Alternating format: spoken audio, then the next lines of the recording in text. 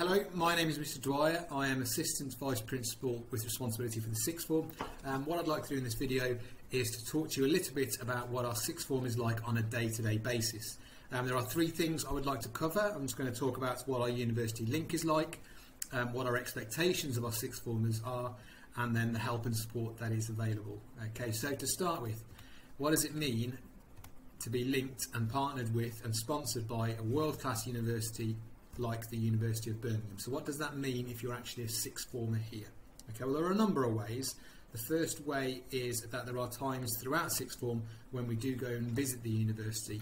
For instance, this is the current year 12 who got to visit the university at the start of September as part of their induction to the school.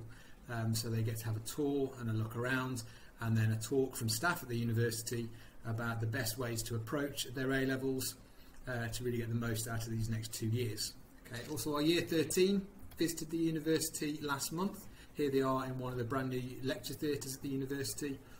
They went there and they got a talk from university staff in terms of how they can make the best possible university applications. So what university subjects to think about, how to write a good personal statement, and the types of things that admissions tutors will be looking for in applications. Okay, so there are times as a sixth former here when you get to visit the university.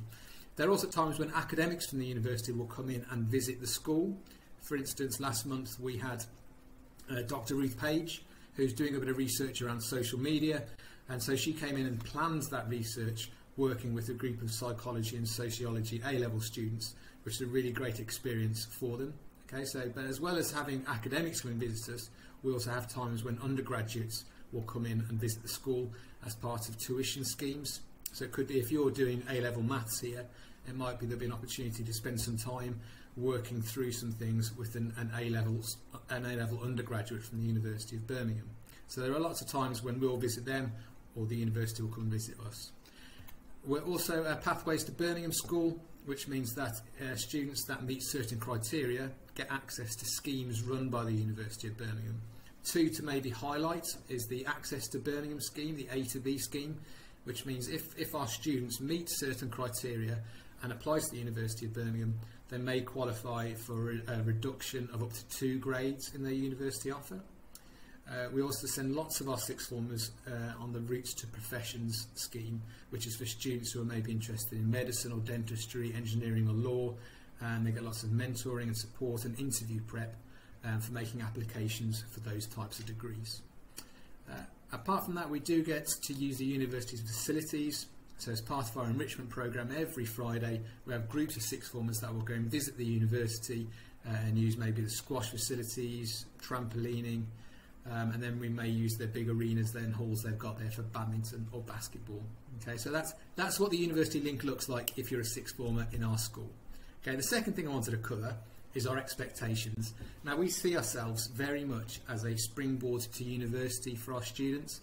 That comes with 2 important parts. Okay, that is that they don't all have to go to university.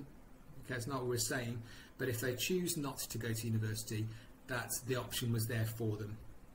Okay, and secondly, that going to university is not a right, it's something that has to be earned through hard work. Okay, so we do ourselves as a springboard to university, but getting to university is really, really difficult and really hard work.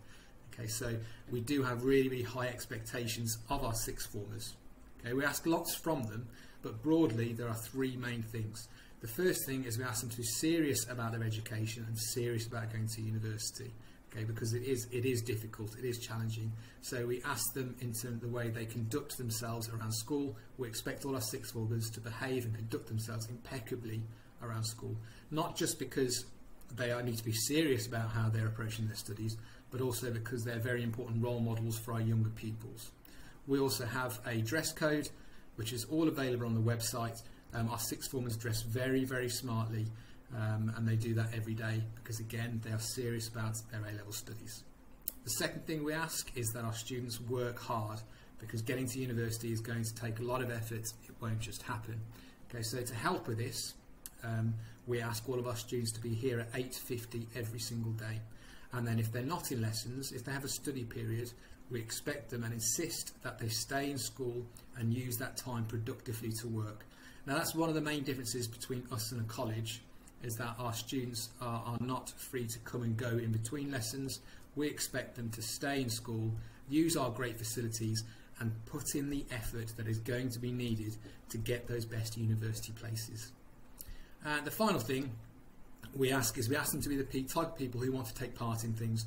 So when we provide opportunities for them, such as ones with the university, that our students are the type of people who will say, okay, I would really like to be involved in that volunteering opportunity or that work experience opportunity. So they will really want to be involved in things. Right. The final thing I wanted to go through was about the help and support that is available through these 2 years. Okay, now this is our sixth form team. We have 2 pastoral managers.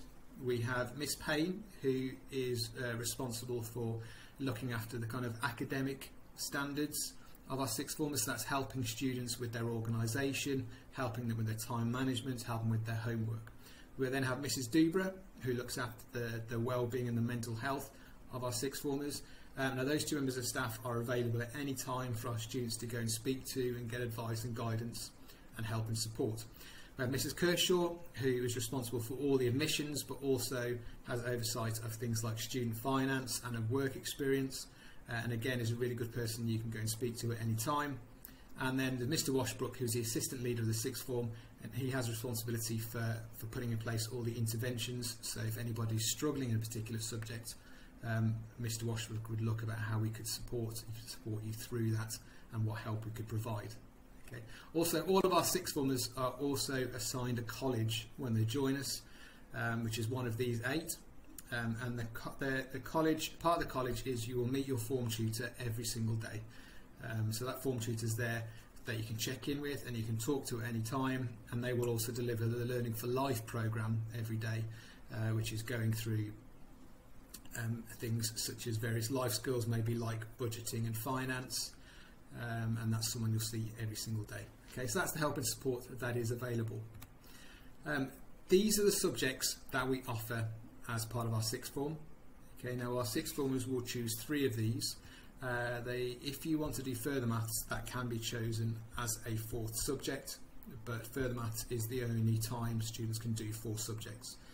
Okay, so it might be worth spending a lot of time going through and thinking about the different subjects that you could do at A-level. Now, some people have already got a good idea about what they would like to do after A-level, so what they'd like to do at university or what they'd like to do as their career. Okay, now if you are like that and you know what you want to do, it's worth considering this slide from the University of Birmingham.